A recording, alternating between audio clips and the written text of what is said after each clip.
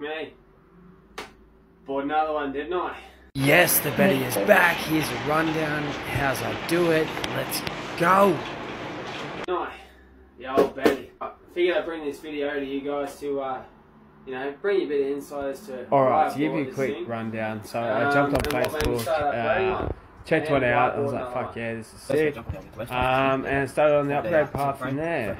As you can tell, this is the old kit. Like, you know, this chick's having a bit of fun, but trust me, she's like 40 kilos. It's not going to pull you out. There's the 36 volt kit, an Xiaomi battery.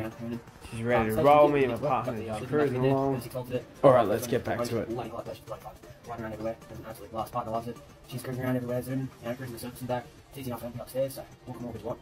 Well, for starters, I've actually bought it originally to hold an esky. So under the seat, hold a couple of stubbies, whatever else, a few candies. The missus actually really wanted one where she could hold one or two.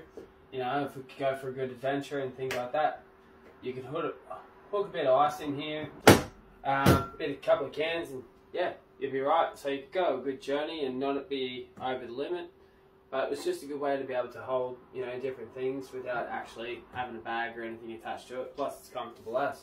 So I started with the 36 volt upgrade, which was, you know, quite decent. I think it was like 25, 30 k's an hour. Like, it wasn't anything cracker. But it was still pretty cool. Still hooning along. The motor got quite hot, I'll be completely honest. Like, it was a bit, you know, how you going? Still able, with a little Xiaomi battery, to get into Surface Paradise and back, which I thought was quite good. Other than that, I'm bored, and my mate DC Unplugged actually said to me he's got a 48 volt motor and controller. 50 amp one, which is quite a decent amount of ampage, and it was a mid-drive engine, so I was pretty interested. I had a look, and it would actually fit up into a Betty chassis. So I did that to this one. Just while the video goes along, I figured to show you, you know, what the process was. I lined up all the holes, got a bit of paper, made sure they're all aligned, drilled out the new ones for the bigger motor, and it fit quite well. I was like, fuck yeah. It's pretty big. Made sure the control block was in there so that it didn't overheat. I was pushing out a bit of voltage in this, so you don't want anything to catch on fire. Like, that is not fun. The old sprockets are 118 52 volt battery, and I figured to give it a go up the hill. Let's see what happens. First off, it's just wheeling in the air, all torque. It's just smashing 52 volt dual motors. But partner can jump on, cruise along, and we can go for a cruise to Surface Paradise, or you know, it's got the range to get there. Bluetooth speaker on the back, so you got your tunes.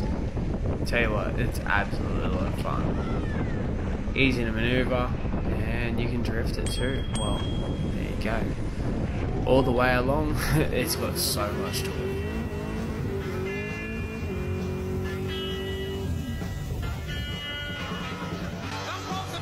And it would still only hit about 33 k an hour, and I was a bit, you know, I was looking at it like, what the fuck? Like, I've just spent all this time, all this effort. I even wired up the display, headlight, tail lights, everything like that.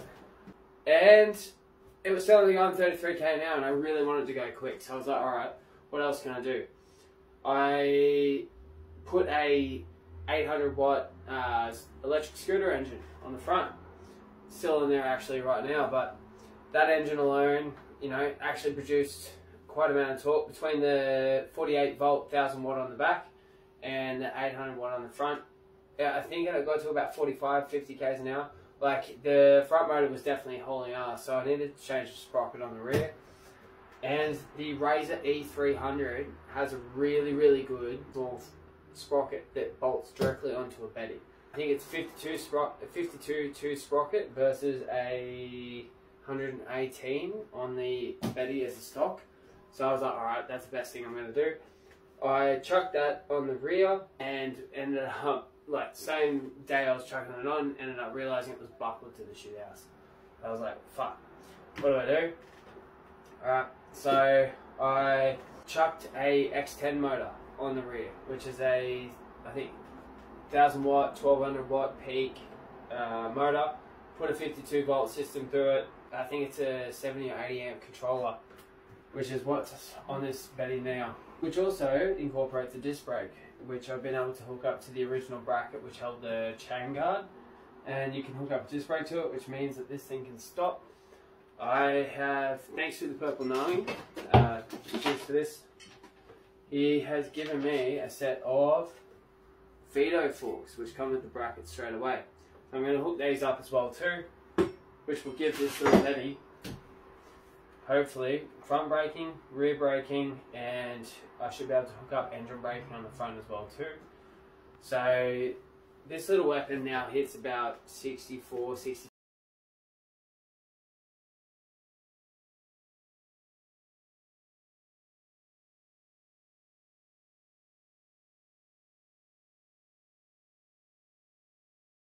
much, but it's got no suspension. It's running on 10-inch tyres, and originally without any sort of modifications it would hit about 12 to 15 k's an hour if you were lucky on my way, if you were lucky.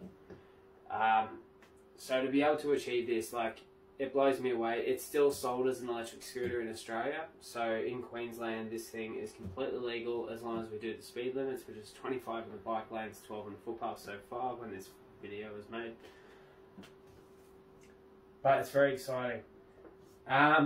So, considering I ripped out the 48 volt chain drive and controller from this one, I've had it lying around, and I was going into cash converters one day because, you know, I don't know about you guys, but Cashies always has some of the most random things to buy. And it's pretty sick, like, I'll be straight. So, I've walked in there and there's this Betty sitting out the front on the lock and chain, and I'm like, what? And this was about, 3 or 4 months ago, and I was like, okay, it's sitting there, I'll see if anyone buys it. And when I bought this, there was ones on the marketplace everywhere. I could find them for $100, $120, $150. I ended up buying this one for, I think, $100, which I was stoked about because that was actually pretty cheap for the condition. I think most of them are about 2014. So you got to consider they're not new things, they're actually quite old.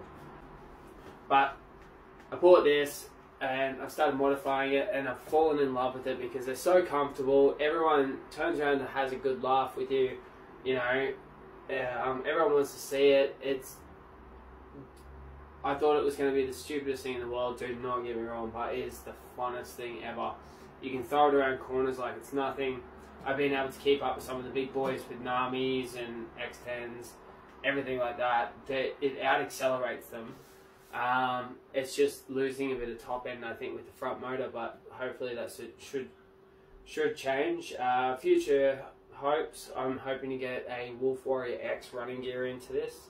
So 65, 70 k's an hour should be quite easy. And having that massive 30 amp hour battery, or I'm not sure exactly what it is, but if I can get one of those shells with everything running just a snap frame, I'm going to dump that straight into this. The new one is a 48 volt battery, which I got out of a McCann MX60, Wide Wheel Pro. It was a dead Wide Wheel Pro, corrosion all through it, but the battery still held a bit of charge, so hopefully I'm going to chuck that into it. I've got the 48 volt motor and controller, and I should be able to actually have 2 of these things running, which is really sick. To see around the Gold Coast, you wouldn't see too many of them, let alone for adults to be able to ride them quite comfortably. You still got your storage container in the rear. My partner alone, she adores these. She's always used to the stand-up scooters, so that she's seen this from ground one. She's being able to ride it, and from the original beginning, she liked it. Once I put the 52 volt chain drive on it, it was a bit torquey, and with 118.2 sprocket, it would just lift up the front wheel. I'll just show you guys in the video. Anyway, when it was like that, it was just like torque monster, but 33 k's an hour is the best you're going to get. So the new one, I've put the 55.2 sprocket on it, 48 volt chain drive, so it should have a fair bit of torque. 40 k's an hour is more than fine with one of these. It'll have the 12-inch wheels on it as well too, so it'll be cool. You guys will see some videos, obviously, of us chilling around. I'll try and post up more about what's going on, but